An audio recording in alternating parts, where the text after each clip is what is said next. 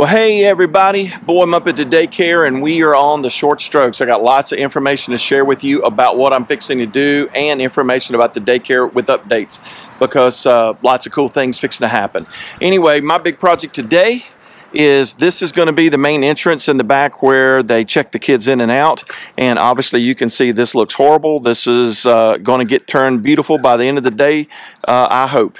Getting ready to do a big landscaping update here, so let me get a quick shot of what it all looks like. Of course, it's all red mold. We've had lots of rain, so everything's wet, but it's drying quickly, and all of this is going to be transformed in to something, I hope, that'll be really awesome looking. So you know me, guys, get busy.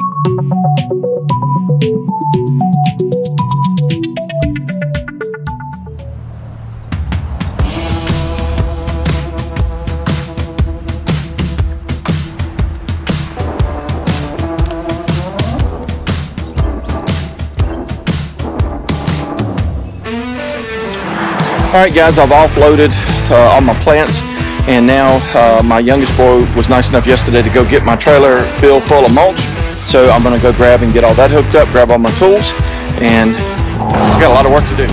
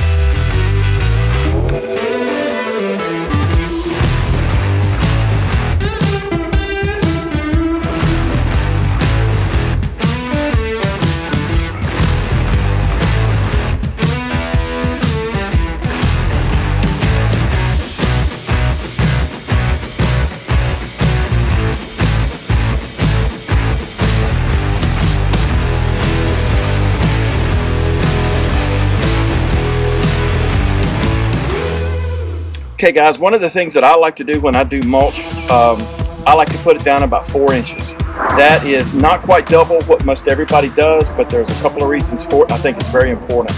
First of all, you're going to get compaction.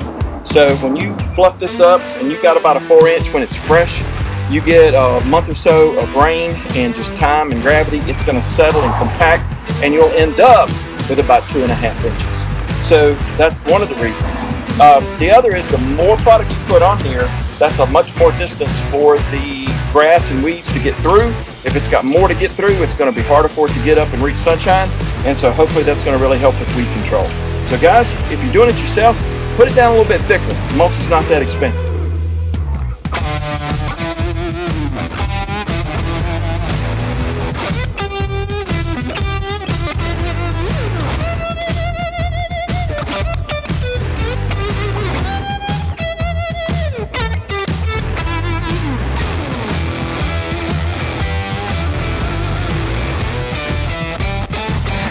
Well, I hate when things in a building get in my way.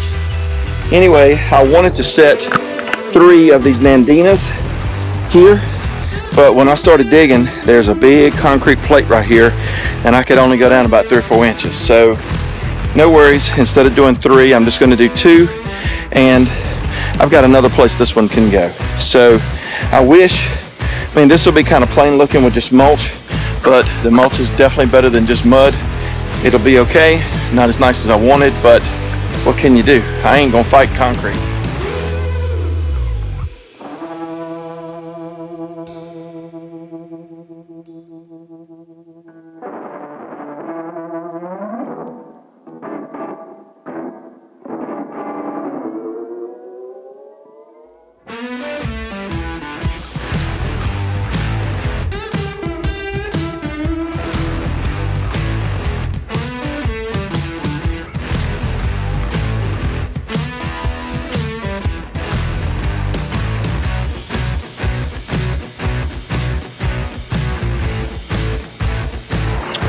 Well, okay guys, all finished up. Before I do the reveal, I'll throw in a little bit of B-roll right here just to remind you what it looked like before we started.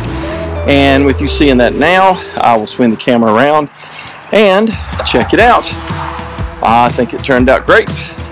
What a transformation to take something that was really bad looking, and I won't call it a showpiece, but turn it into something that's not an eyesore and something that really turns out pretty.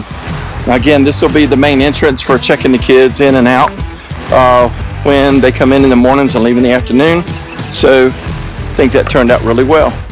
So guys, hope y'all enjoyed that. I tried to pass on a bunch of information. Oh, and one more thing to share with you. I know I've been doing a lot of content with here at the daycare, but guys, tomorrow they do final inspection.